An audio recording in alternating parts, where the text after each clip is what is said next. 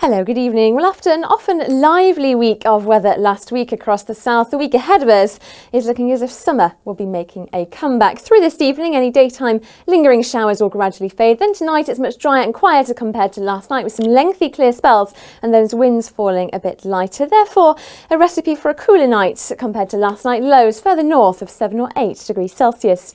But for Monday, it is looking like a lovely day of weather tomorrow. All of us dry and bright with lots of sunshine, just a little bit of patchy cloud drifting around at times into the afternoon. It's still quite breezy with a moderate southwesterly breeze, but there's temperatures up a few degrees higher than today's, 22, perhaps 23 Celsius, the expected highs. And that's a sign of things to come, if you like, for the week ahead.